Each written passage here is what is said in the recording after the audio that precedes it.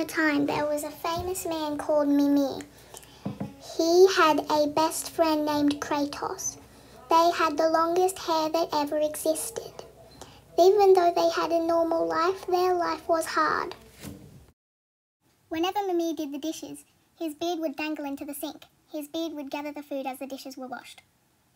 When Kratos swam, he almost drowned every time because his hair covered his face and he did not know where to swim.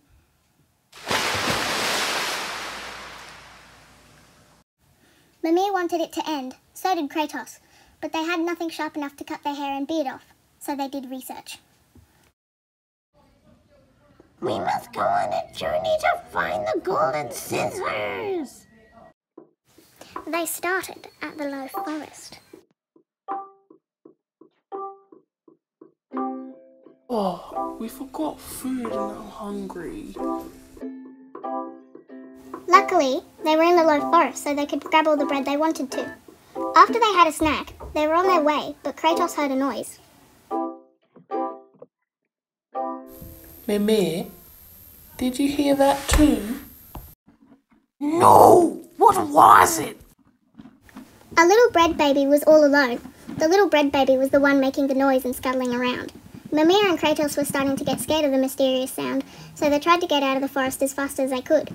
But little did they know, the little loaf had jumped on Mimir's backpack. They went quite far without knowing the little loaf was there, hanging on by the straps. A little later, they put out 2 tents set up for the night. They didn't know the little loaf was there.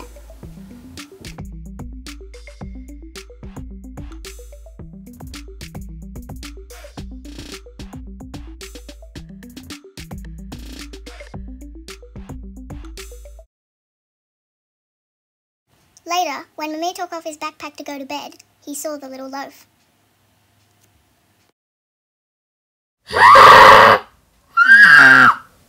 What's your name?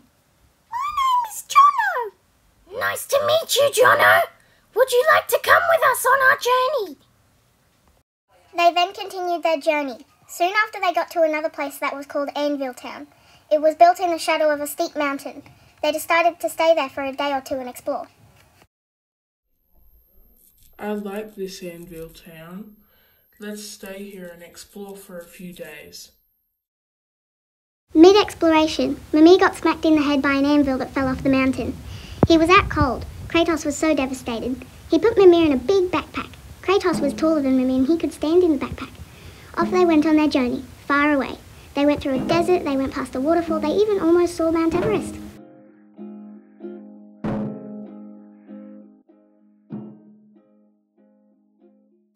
Finally, they went through a swamp. Kratos found some logs lying on the ground. He tied them together to make a raft.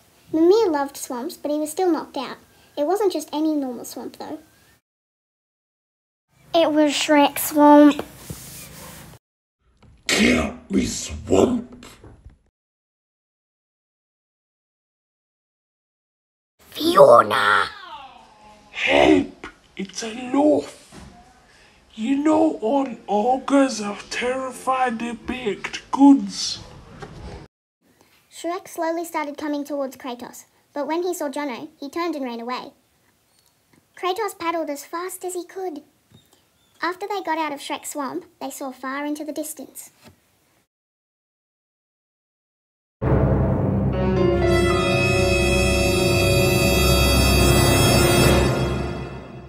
The golden scissors.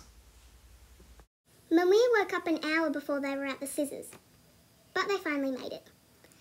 They jumped off the raft so fast because they couldn't wait to get to the golden scissors. They ran, but it still took them 10 minutes.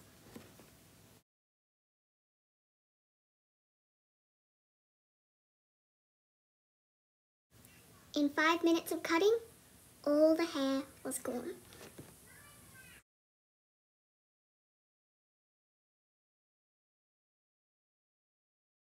They took the long journey home to avoid Shrek.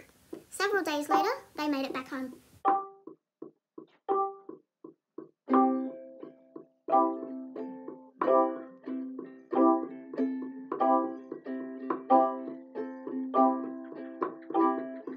Even though their hair grew back, they brought the scissors with them. They finally lived a life with no struggle.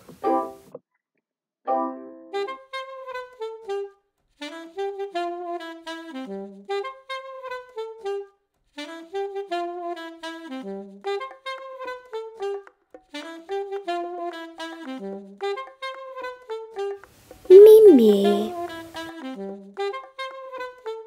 Kratos, Bread/Jono, Shrek,